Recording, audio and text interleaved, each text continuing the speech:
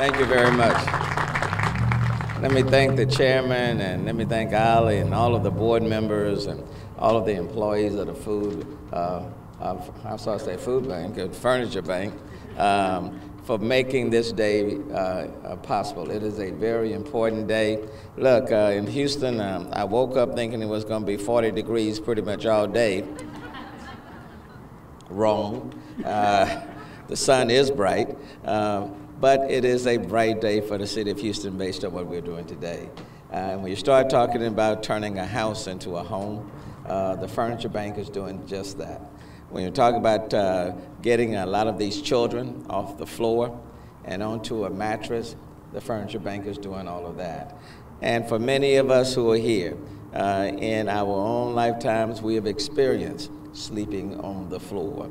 I know I can certainly testify to that. And let me tell you, it's a lot better sleeping on a mattress than sleeping on the floor.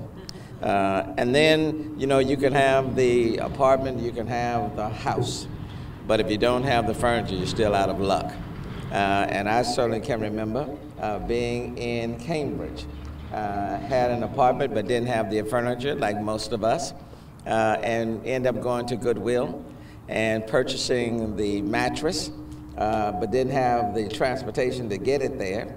And so a roommate and I literally purchased a mattress from Goodwill. It was what we could afford, and we literally carried the mattress. We were carrying it to the apartment until a couple of police officers showed up and asked us, where are you going with this furniture? I guess, you know, two black guys with a mattress walking down the street. That kind of raised some flags. But the point is, once we start sleeping on that mattress, it made a heck of a difference when it comes to trying to learn. And it's difficult to have kids going to school and to reach their full potential when they are sleeping on the floor. And some of these kids and families are sleeping literally outside. So I want to thank the Furniture Bank. And then I want to thank the Furniture Bank when we had the flood in April of last year, and a lot of people found themselves homeless or without furniture. The Furniture Bank stepped up in a major, major way. So Oli, if for no other reason, I came to thank you for being a vital partner to the city of Houston when people needed people to step up in organizations, and the Furniture Bank did just that. Now I am here with Council Member Robert Gallegos. Robert, is this your district? Yes, sir. In District I, and with Council Member at Large David Robertson. If you will both stand and come with me, because stand with me. This is coming from the entire city of Houston. I'm not going to read everything. Mr. Chairman, why don't you stand, and Oli?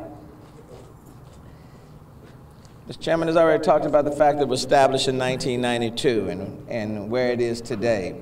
And we all recognize that the Houston Furniture Bank has received more than 250,000 pieces of furniture as donations, making it possible to serve more than 21,000 families and approximately 80,000 individuals.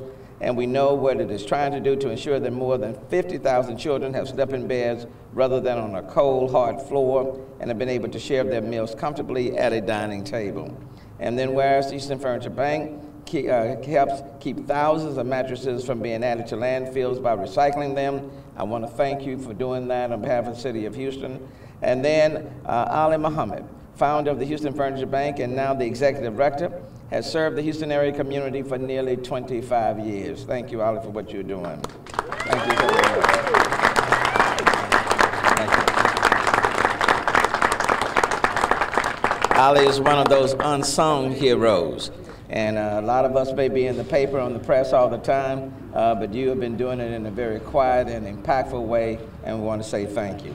And so therefore, whereas on April 6, 2017, the Houston Furniture Bank will celebrate its grand opening at its new facility, the City of Houston commends and congratulates all those involved in the Houston Furniture Bank for their commitment to impacting the lives of many families and nonprofits, children and individuals through the bank, and extends best wishes for a successful grand opening. Therefore, all of us, City Council members as well as the Mayor, hereby proclaim April 6, 2017 as Houston Furniture Bank Day in Houston, Texas, and that's why the sun is shining. Give it up to them. Thank you so very, very much. You can do better than that. Thank them for what they have done.